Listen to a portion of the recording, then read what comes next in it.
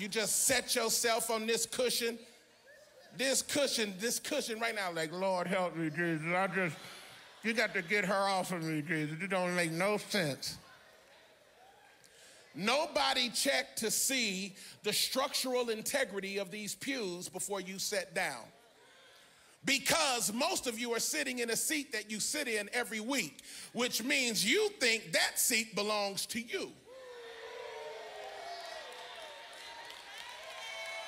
I'm preaching good, D.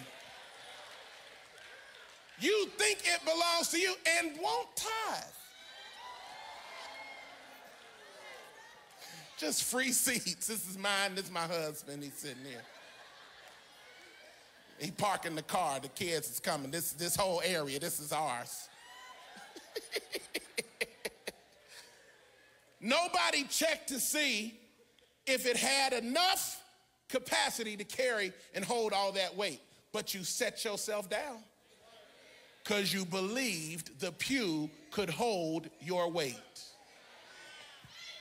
So don't tell me, unless I see it, I won't believe it.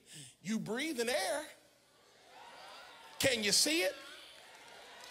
I'm just trying to help somebody because you choose when to believe and when not to believe. Oh, help me, Holy Ghost. Unless I see it, I won't believe it. Yeah, really, I tell you what, you don't see gravity. Go on, jump off the top of this building and tell me gravity's not real. I'll make sure they sing real pretty at your service. Anybody with the strength to jump, just jump. How come you didn't stay up? I'm sorry, gravity, but you can't see it. So therefore, it's not real. It is real? Why? I can't see it. So the evidence is that you're on the ground. So even though I can't talk to gravity, I can't attack gravity, I can't arrest gravity, I can't confront gravity, I can't ask gravity questions, I'm still bound by it. Yet you have an eternal God, immortal God, invincible God, all-powerful God, who has never been seen by human eyes, but wants to have relationship with you. And he will hear you when you pray, and he will respond to his children, and you have access to that God. And yet some of us still don't believe. You don't see atoms, but you're made of them. And beyond atoms are quarks and leptons, the smallest particles known to man. An atom is infinitesimally small, but a quark is 100 million times smaller than an atom. And that's the smallest piece of material substance that we can observe. But the Holy Ghost spoke to me and said, beyond the smallest particle of matter, there's another piece that's smaller that you can't see with a microscope, that you're created from. It's a word. I need some help. Y'all got to pray me through. Every human being here is a word that God spoke.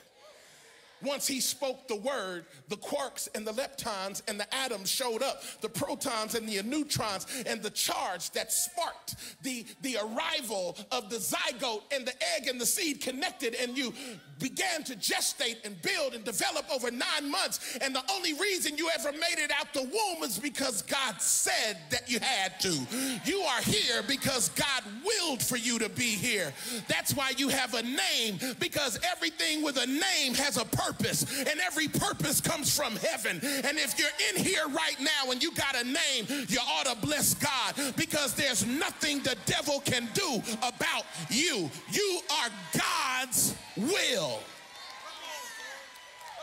Now I need a couple of crazy praisers. I need somebody to throw something.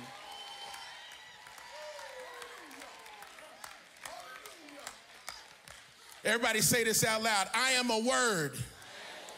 I don't know if you meant it.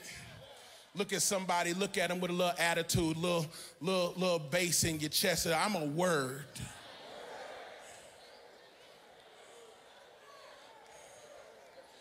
I'm a word. So watch what you say to me.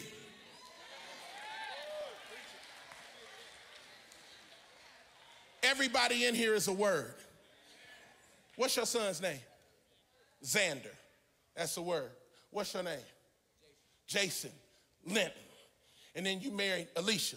She had another last name, but then she took your last name because that's what they're supposed to do when daddy comes home.